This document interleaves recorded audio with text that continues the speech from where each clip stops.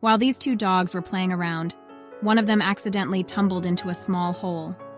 The other dog peered in, then quickly dashed off to seek assistance.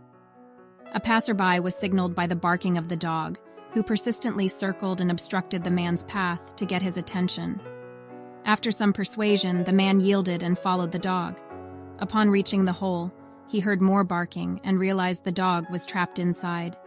He secured his belongings in a safe place, with the dog shadowing him to ensure he wouldn't abandon its friend.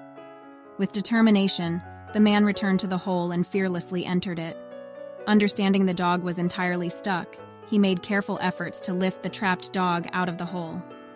What added to the beauty of the moment was the heartfelt reunion of the two dogs.